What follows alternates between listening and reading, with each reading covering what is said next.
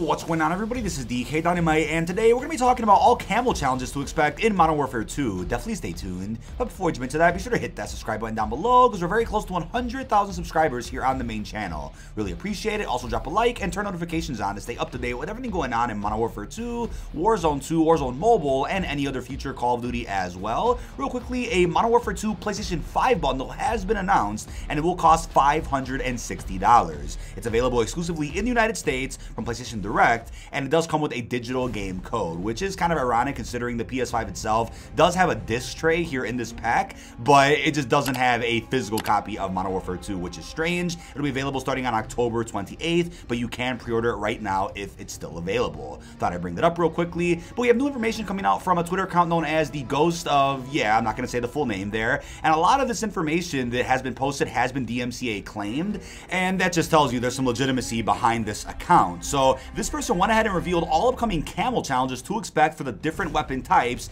in Modern Warfare 2 multiplayer. Again, this is early information, so keep in mind it's subject to change. Take it with a grain of salt, but I think as of right now, this is a fairly accurate list. Starting off with the good old knife. 50 injured kills, 50 backstabs, 30 dead silence kills, 50 stance change kills. Stance change means crouching kills, most likely. 25 double kills, 25 kills in smoke, 10 buzz kills, 25 executions, and 10 streaks. Most likely 3 to 5 kills without dying, like we've seen in other Call of Duty games. Now, as you can see, that's 9 challenges for the knife itself, and it's not the final number of camos that'll be available on each weapon, but that gives us an idea of how many camos to expect for specific weapon types. And maybe this is the final list and we just don't know it yet. But then for snipers, it is 450 kills, 60 headshots, 50 stance change kills, and then 50 one-shot kills, 50 long shots, 50 holding breath kills, 150 full attachment kills, 25 double kills, 75 no attachment kills, and finally 25 streak kills, which again is most likely 3 to 5 kills without dying.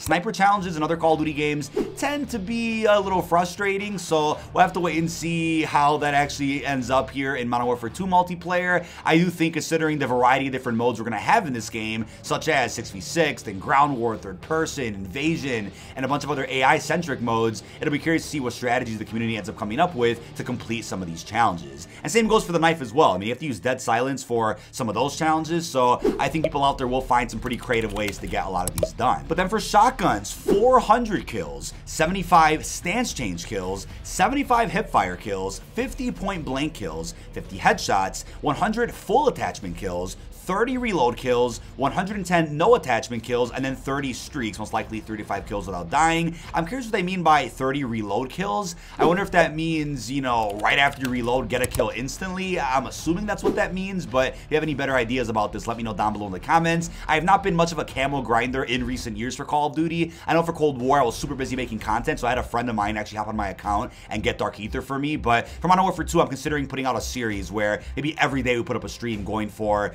mastery completion on a specific weapon, and we'll go from there until we unlock the final mastery camo in the game itself. But shotguns were pretty OP during the beta, so I don't think people will have an issue getting shotgun kills and camos unlocked when the game does fully launch. But then for pistols, we have 250 kills, 50 headshots, 40 stance change kills, 30 hipfire kills, 30 long shots, 25 reload kills, 110 full attachment kills, 25 double kills, 75 no attachment ones, and then 25 streak kills. And the pistols were fairly impressive during the beta. I know even Lego Unlocked made a video talking about the one-shot pistol you were able to get in the beta itself. And I think people out there did get a bit confused with the gunsmith during the beta, because there were quite a few weapons that you were able to use but couldn't customize. You didn't have a gunsmith to really work with for some of the weapons, so we didn't really get to see the full potential of a lot of these weapons, as well as the pistols. So I do think when the game does fully come out, we're going to have a much better understanding of just how good some of these weapons really are. But then for SMGs, we have 500 kills, 100 headshots, 110 stance change kills, 100 hipfire kills, 50 long shots, 50 mounted kills, 250 full attachment kills, 40 reloads, 75 no attachment kills, and then 25 streaks. So I think those mounted kills are going to be pretty fascinating. It's only 50, but that's a lot. I mean, easier said than done. I think mounting and getting kills while mounting isn't really that difficult. People have gotten used to that since MW19. They got to do it quite a bit in Warzone and Vanguard. Not Cold War, but seeing that again here in Modern Warfare 2 is going to be quite the challenge. I think there are quite a few maps out there where you might see it a little difficult to actually get some mounting kills. So we'll have to wait and see how that ends up working out at some point when the game does drop. But SMGs were also pretty good in this game. I think it was a pretty good fight between ARs and SMGs during the beta. I mean, both were proven to be fairly overpowered, maybe ARs in most cases, but we haven't seen all the SMGs yet either, so I'm very excited to see how this ends up living up to the full launch of the game. So now for LMGs, we have 525 kills, quite a bunch, 75 headshots, 65 stance change kills, 45 hipfire kills, 45 long shots, 45 mounted ones, 180 full attachment kills, 30 double kills, 75 no attachment kills, and 25 streaks. So that's quite a few kills, definitely more than the other weapon classes, which is fair considering you have more ammo in an LMG, but those double kills are definitely going to be a bit RNG based. Not that hard to accomplish, luckily it's not triple kills, but still, you got to rely on other people in your lobby to just be standing in the correct position so you can get some of these kills done. That's my whole problem with camo grinding, at least over the last couple of years, where some of the challenges require so much RNG and luck from other people in the game, not just your own skill. But now for assault rifles, the class that you guys are probably going to use the most alongside SMGs, we have 800 kills, 125 headshots, 160 stance change kills, 75 hipfire kills, 100 long shots, 100 mountain ones, 180 full attachment kills, 50 reload kills, 110 no attachment kills, and then 35 streaks.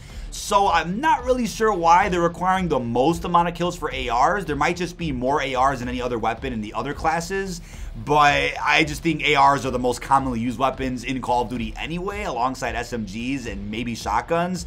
So this one's going to be crazy. These might take you quite a bit of time, but I'm curious how the camo grind is going to work when this game does drop, because there's 3 weeks in between MW2 and Warzone 2's release. So I wonder if people out there are going to really speedrun this. I'm sure they probably will, so that they have full access to all the mastery camos in Warzone 2 on day 1. I know I'm not really going to rush that. I do want to make it a bit of a series going for this mastery camo. It should be a ton of fun streaming it here on the channel, so I'm not really in a rush to go ahead and get everything done in like a week or something. But yeah, if you want to get no sleep and go ahead and go for that right away, then more power to you. It's totally cool. But now we have some of the fun classes. So here's the Riot Shield, 200 kills, 50 injured kills, 50 kills from behind, 30 dead silence kills, 50 stance change kills, 25 unknown, 25 kills in smoke, 10 buzz kills, 25 executions, and 25 streak kills. Now, an update tweet went out from this account saying that one of the unknown challenges for the shield is kill 2 enemies without dying. I mean, that one's not too bad, but some of these other ones here are probably gonna frustrate you guys. So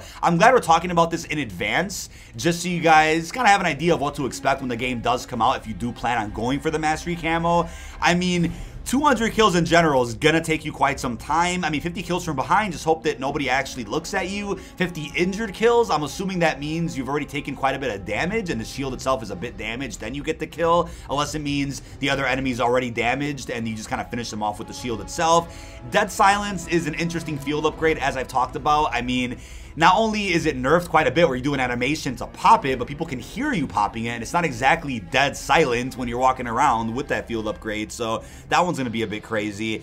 And then the kills in smoke, oh man, you're going to have to go on some smaller maps to get some of that going. I mean, the middle area, Farm 18 is probably a good choice. Hopefully there's other maps in the game that will allow you to be able to do this. But I'm sure you guys are also waiting to see if shipment or shootouts are going to get added to really speed up some of this camo grinding. And then we have the final weapon class here, which I'm sure you guys definitely want to know about, the launchers. 125 kills, 40 attacker kills, 40 defender kills, 75 aerial kills, 75 ground streak kills, 50 spotter ones, 50 support kills, 50 ALX kills, not sure really what that means, 50 warhead kills, and 50 vehicle kills. That sounds like an absolute pain, the most difficult camo class here in Modern Warfare 2 multiplayer. I mean, the attacker and defender ones obviously got to go on to some OBJ modes, but then the aerial ones, the ground streak kills, luckily there's plenty of modes in Modern Warfare 2 that will allow you to really get this done. I mean, at least in Cold War, you went ahead and had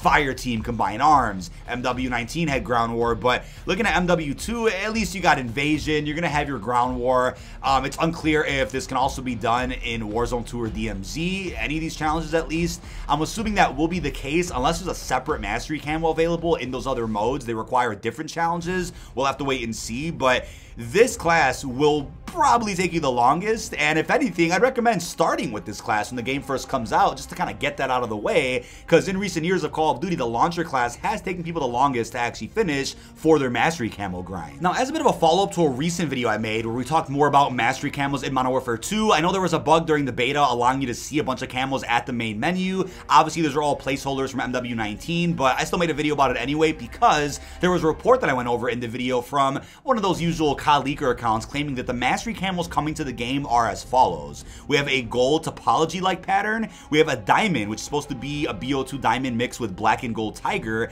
and then the final camo is supposed to be a mix between MW19 Obsidian and MWR Exclusion Zone, but it'll be green and blue.